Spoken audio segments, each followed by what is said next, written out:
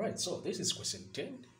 Let's go by reading question A. The vectors A is equal to 3i plus 4i and B is equal to negative 4i plus 2j are such that A dot B, or the dot product of A and B, is equal to 2p.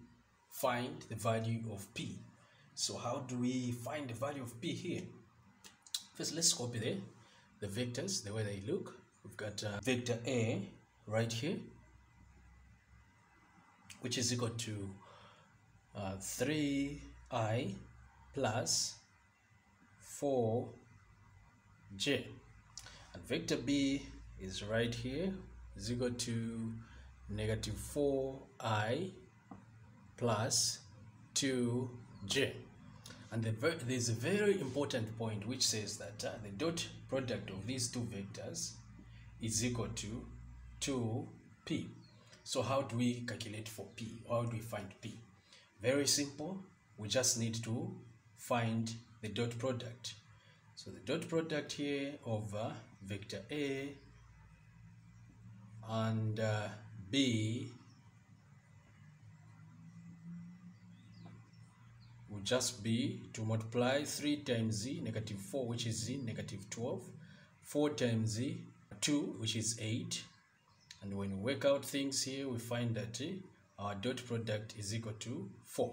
So since we have found the dot product to be equal to 4, so we can say negative 4 is equal to 2p. We divide by 2, divide by 2. Our P will be equal to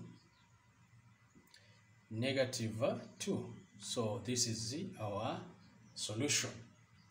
Let's check out the next question. The next question, they want us to find the unit vector in the direction of B.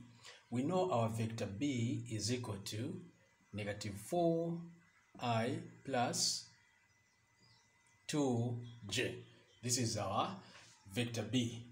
So now, to find the unit vector, we can use the formula, or we need to use the formula vector B cap. This cap shows that it's a unit vector, is equal to vector B itself over its magnitude.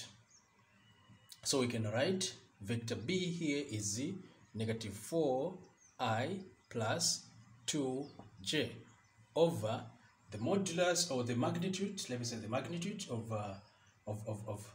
B, of vector B here, can be found by using this method. What is our I is negative 4, so you say negative 4 squared plus 2 squared. You solve, you find that we have a 16 right here plus a 4, which is equal to 20 root of 20. And the root of 20 can be rewritten as 2 multiplied by square root of 5. So this is what we need to put here, 2 multiplied by the square root of 5. So this is our unit vector. We go to question B. For question B right here, we've been told to find the angle between vectors. So to find the angle between vectors, we need to know this formula.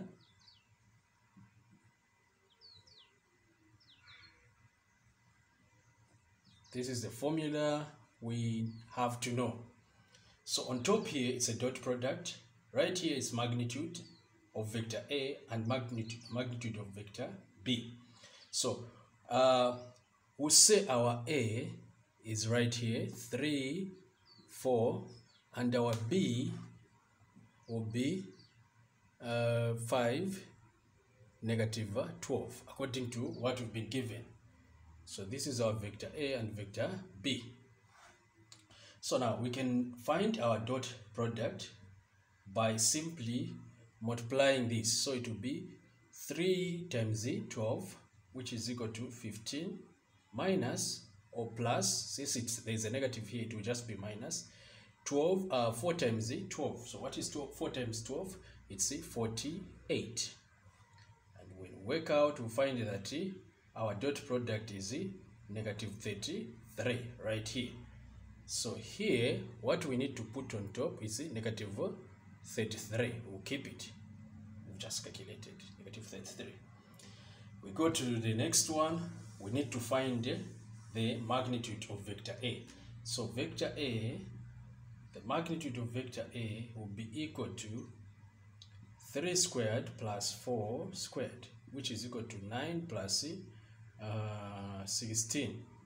When we work out here, we'll find 25. So what is the root of 25? It's 5. So write our 5 right here. 5 times magnitude of B, okay, which is equal to root of 5 plus root of 12. This is the 25 plus 144. When we work out things here, we'll end up with the 169. Root of 169 is 13. So we found the magnitude of B to be 13. We'll put this magnitude of B, which is 13. So we have something like this. Cos theta is equal to negative 3, which is 33 over 5 times 13. Okay, clean up here. So here we'll find the cos inverse of negative 33 over 65. Because if we say 5 times 13, it's 65. So what is the cos inverse of this stuff? You just punch on your calculator, it will be 120.5 degrees. So this is the angle. That's how we calculate the angle between the vectors. Thank you so much for watching. Don't forget to subscribe and like my video.